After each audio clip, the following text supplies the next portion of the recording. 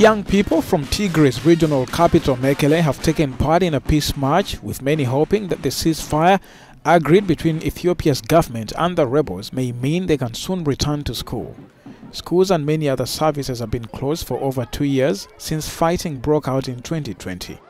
The Peace for All Carnival was organized by a local charity. What makes me so happy is that if there is peace, I'll get back to school again. All the displaced persons will return to their homes. The sick will get medications. There will be no more starvation and death. Despite the peace agreement, there are uncertainties about its implementation.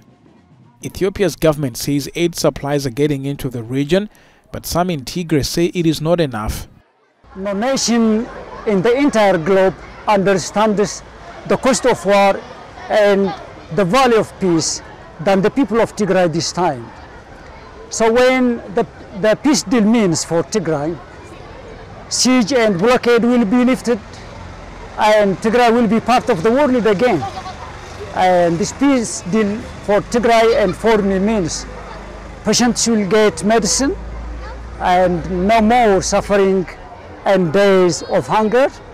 Our children will go to school, and it has got many more advantages.